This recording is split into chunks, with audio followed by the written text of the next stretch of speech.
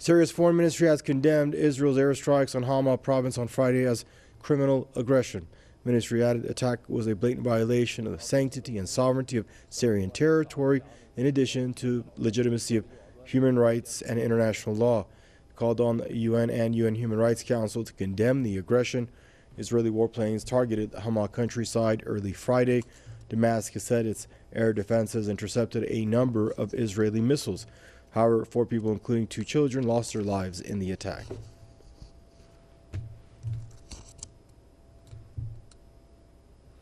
And joining us out of Bristol to try to make more sense from all of this is Tony Gosling, investigative journalist. Hello, Tony. Hope you're doing well, safe and sound, and good to have you back on press to get your perspective on things. If you can, help us try to figure this out. What's Israel doing time and again, and with what authority is it conducting strikes continuously, day after day, week after week, year in and year out now on Syrian territory? Well, the authority that the Israelis have is really just the law of the jungle.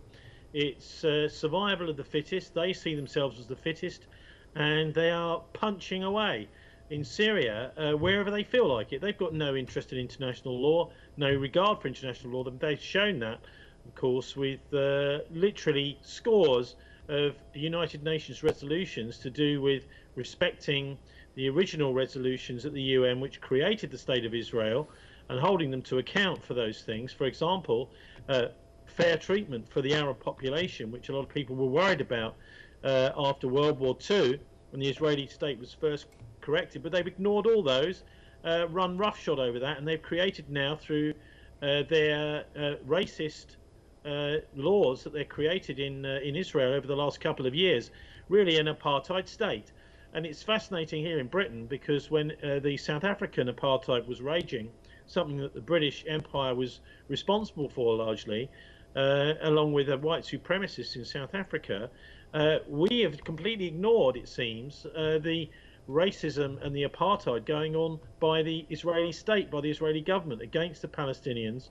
And anyone that actually visits this part of the world, dares to visit this part of the world, will see this a racist attitude, an apartheid attitude.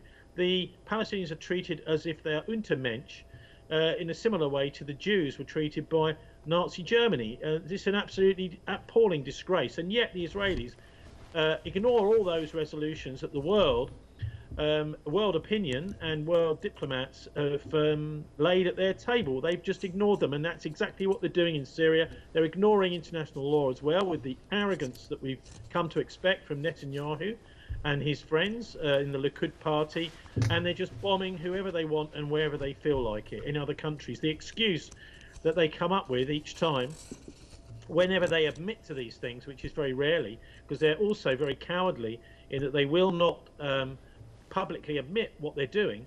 So these things happen, but the Israelis say we neither confirm nor deny this has taken place.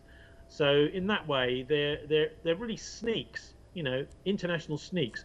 So they claim that Iranian forces are in Syria, and they claim that Hezbollah is in Syria. Well, that's true. They are, and they're there because they are welcome and they've been invited, just as if people invited their friends round for a dinner party. That's what you do with your friends because you trust your friends.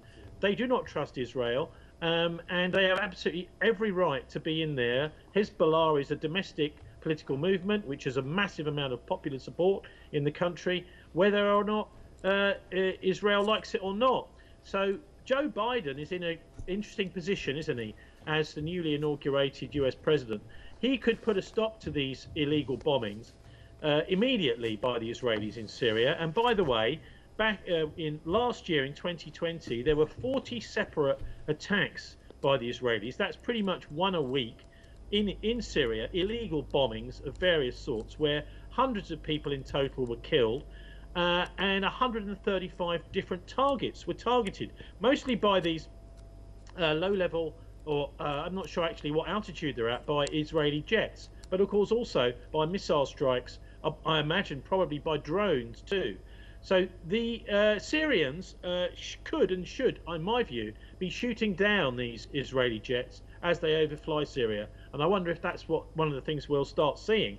Now, of course, all these actions by the Israelis are provocations, and what the Israelis are looking for is a response. They want the Syrians, they want Assad to react to what they're doing, and I think it's absolutely incredibly brave of President Assad and the Syrians to simply suck up these Israeli provocations. They've shown that they're far more mature and far more prepared to do the right actions to stop escalation of conflicts in the face of all these provocations. And the only way the Israelis can get away with this is because of the supine support from almost the entire Western media. They look upon Israel as their great ally, their great friend, even though, like Saudi Arabia, they have caused so much trouble and they seem to be trying to start wars in the Middle East every 5 minutes.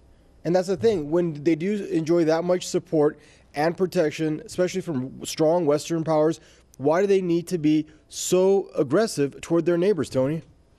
Well, it seems to me it's a kind of partnership agreement where the West would rather like to control the Middle East for all sorts of reasons, not least of which is actually to control the spiritual aspects of this. Now, you know, cities like Jerusalem are immensely important to the Christian, the Jewish, and the Islamic faiths. And if you can control cities like that, then you can also control in a peculiar way those faiths, and you can try and change those faiths in the way that you want to see them. For example, through the extreme forms of Zionism, which mean that the Israelis are almost like a kind of master race in the region, and they would treat everybody else badly. And they use, I think, corrupted rabbis in order to justify that to themselves in a similar way to Islamist corrupted mullahs have been shown to be indoctrinating some people who are rather too credulous into becoming mercenary terrorists. Now, this is not what the Bible teaches. It's not what the Quran teaches at all. And so what they're trying to do is occupy those spiritual and religious spaces, both physically and metaphorically, and twist them and turn them to their own devilish ends. But Biden could put a stop to this right now if he really wanted to, as the new American president. Wouldn't it be wonderful if he decided to do something to stop the $4 billion annually, which is being sent over from the United States free of charge as a gift to the Israeli state to keep propping it up? And by the way, every year there's also $8 billion in loan guarantees the United States freely gives. Is basically insurance, so that if a deal falls through, the Israeli company gets paid out anyway. So these loan guarantees of $8 billion annually and $4 billion in gifts is an easy thing to rein back, slow down, shut off for Biden. Although there'd be political pressure in the United States for him to do that, it would be very, very simple for him to even talk about, okay, we're going to rein back the gifts that are being given to Israel. We would see this bombing stop immediately. And that has been what is now actually $250 billion that's flowed from the United States to Israel since the end of the Second World War, since 1946. To put a stop to that would put a stop to the abuses of international law, human rights abuses and murders by the Israeli state in Syria. Well, good stuff, bud. Thanks for joining us. Always a pleasure to pick your brain on stuff like this, Tony. Stay safe until we see you again. From Bristol there, Mr. Tony, you bet. Tony Gosling there, investigative journalist.